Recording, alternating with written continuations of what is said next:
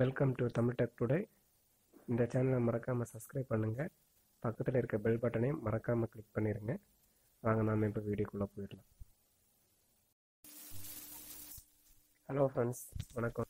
நாம் இன்றைக்கி என்ன பார்க்க போகிறோன்னா, எப்படி நம்ம விண்டோஸ் 7 பிசியில் ப்ரோக்ராம்ஸை அன்இன்ஸ்டால் பண்ண போகிறோங்கிறத இந்த வீடியோவில் பார்க்க போகிறோம்.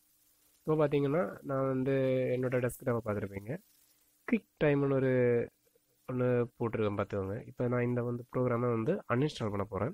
எப்படி இதை அன்இன்ஸ்டால் பண்ண போகிறேன்னு பார்த்துருவோம். ஸ்டார்ட் பாங்க. ஸ்டார்ட்டில் போகும்போது நீங்கள் பார்த்தீங்கன்னா வலது பக்கம் கண்ட்ரோல் பேனல்னு ஒன்று இருக்கும். கண்ட்ரோல் பேனலை கிளிக் பண்ணிங்கன்னா இதில் கொஞ்சம் நிறைய கொடுத்துருப்பாங்க. அட்ஜஸ்ட் யுவர் கம்ப்யூட்டர் சிஸ்டம்னு கொடுத்துருப்பாங்க. அதுக்கு பக்கத்துலேயே நம்ம வலது பக்கமாக ஸ்மால் ஐக்கான் ஒன்று கொடுத்துருப்பாங்க. நேராக போய்ட்டு கேட்டகரிஸ்ன்னு ஒன்று இருக்கும் பார்த்துக்கோங்க. நேராக கேட்டகரிஸ் அதை கிளிக் பண்ணிக்கோங்க. கிளிக் பண்ணும்போது நேராக பார்க்கும்போது கீழே ப்ரோக்ராம்ஸ்னு இருக்குது பார்த்தீங்களா. ப்ரோக்ராம்ஸை கிளிக் பண்ணிடுங்க. இதில் அதோட நெக்ஸ்ட் பேஜ் பார்த்தீங்கன்னா ப்ரோக்ராம்ஸ் அண்ட் ஃபீச்சர்ஸ்னு இருக்கும். அதை கிளிக் பண்ணிடுங்க. பார்த்தீங்கன்னா இதான் ப்ரோக்ராம்ஸ் இருக்க பேஜ்.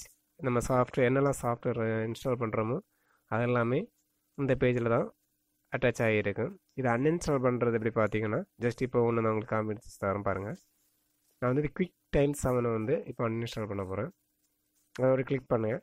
கிளிக் பண்ணிவிட்டு ரைட் கிளிக் பண்ணிடுங்க. ரைட் கிளிக் பண்ணும்போது அன்இன்ஸ்டால், சேஞ்ச், ரிப்பேர் இந்த மாதிரி 3 காட்டு. இப்போ உங்களுக்கு ப்ரோக்ராமை அன்இன்ஸ்டால் பண்ணணும்னா அன்இன்ஸ்டால் இருக்குது பார்த்தீங்களா, அதை கிளிக் பண்ணிடுங்க.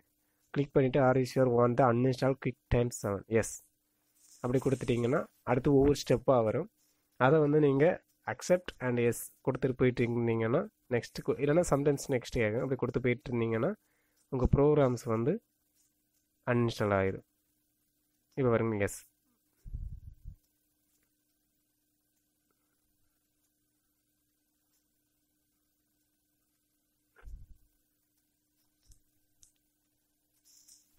பார்த்தீங்களா, அந்த ப்ரோக்ராம் இப்போ உங்களுக்கு அன்இன்ஸ்டால் ஆகிடுச்சு.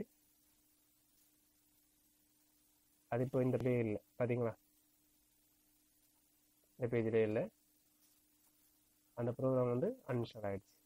இதே மாதிரி உங்களுக்கு வேறு எந்த ப்ரோக்ராம் வேணாலும் இதில் இருந்து நீங்கள் அன்இன்ஸ்டால் பண்ணிக்கலாம். சேம் மெத்தட் தான். ஜஸ்ட்டு ரைட் கிளிக் கொடுத்துருங்க. அதில் அன்இன்ஸ்டால் கேட்கும், கொடுத்துட்டு அதோட ப்ராசஸை பண்ணுங்கள். Okay, thank you.